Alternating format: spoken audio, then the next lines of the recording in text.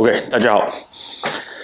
Okay, so this week we're going to talk about a concept or a shinfa that is really important in our lineage. It's called 见肉分枪. Okay, 见肉分枪 is typically, you hear that regarding spear fighting, spear technique. But because we practice BajiShu is very relevant when it comes to spear. Sometimes you hear that in 形意拳 as well. So 见肉分枪 in direct translation, a literal translation, it means when meeting or when seeing the flesh or the meat, then you split the spear. Okay, even with a direct translation, being a Chinese, learning martial art, it took me a while to understand this terminology. What do you mean by when meeting the flesh? That's when you split the spear. So if I take a step back, right? So in the modern world, most people would be too deeply influenced by modern combat systems such as boxing and Muay Thai or MMA.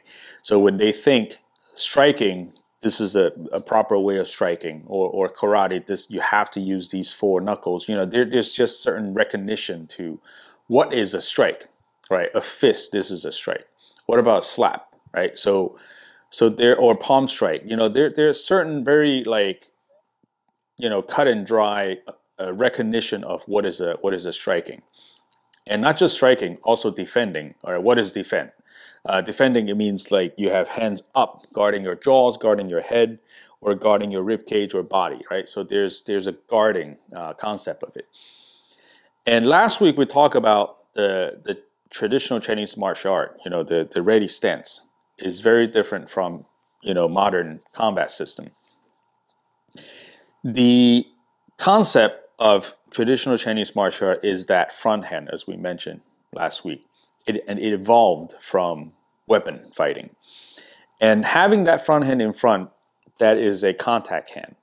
So if you look at any style, any Eastern style, even Far Eastern style, like such as in Japanese martial art, if you root it back to, say some of the more traditional Japanese martial art, there's always a contact hand, right?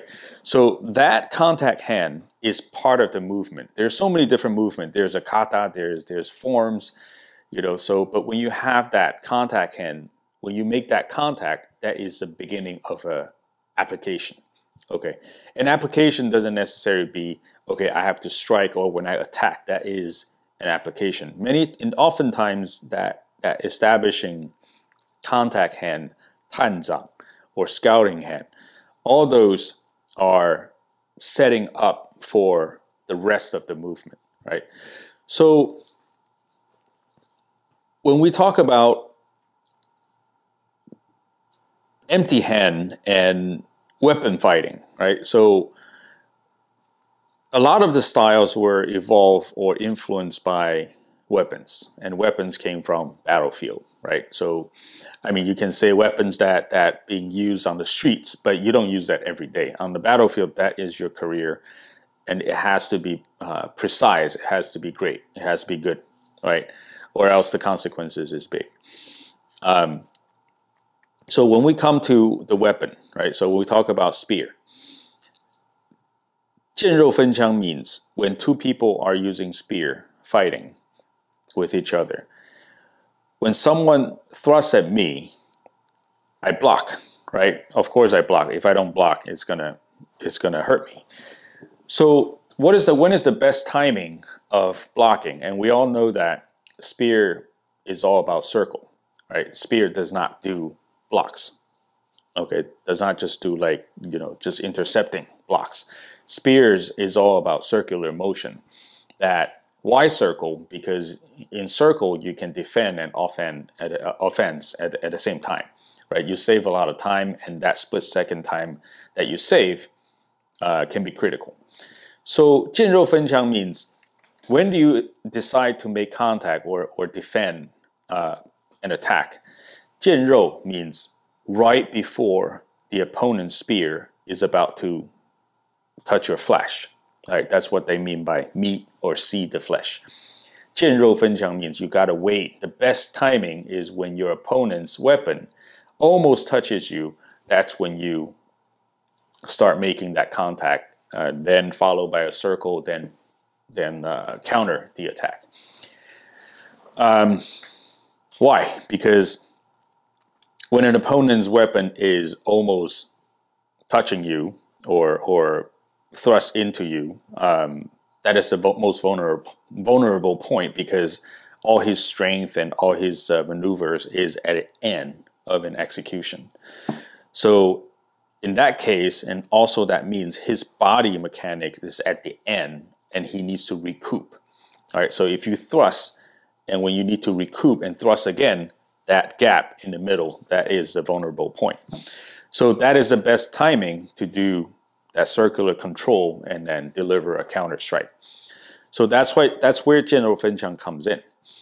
So 见肉分枪 can apply to empty hand, right? So which means when you are facing an opponent with empty hand, when someone strike, you don't want to intercept it right in the beginning, or you want to intercept it at around 80%. So as I have a video out on YouTube that talks about the 80% contact point, which is borrowed from the 见肉分枪 concept, right? Which means when someone has to deliver a strike, this is 0, this is 100. 100 means it will hit you.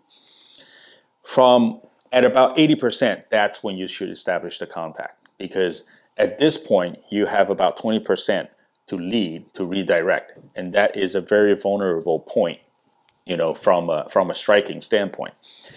And almost all of the Chinese martial art movement, a lot of times you hear, if so and so punch you, this is what I do.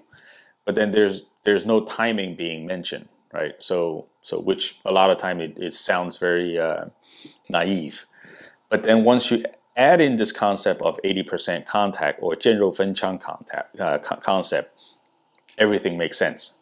All the movements that you learn from a form can be established, can work, right? So in other words, you know, we all need to train ourselves to, when we spar, when you feed movements with your partner, try to establish a contact or parry or redirect or block, even just block, right? So try to intercept at 80%, right? Catch that moment. And because at that moment, once you make contact and you try to stick to it, you know, just like the spear trying to make circular control, and in empty hand we call stick. And when you stick to it, you can maneuver or affect the opponent's body structure. And then it will make your counterattack that are following up much more effective. And yeah, so that's that. And then usually follow up by 见肉分枪. There's another term that follows it right after it. So 见肉分枪 usually is a defensive term. And the offensive term in spear is called 贴杆深入. Okay, so we'll talk about that next time. All right.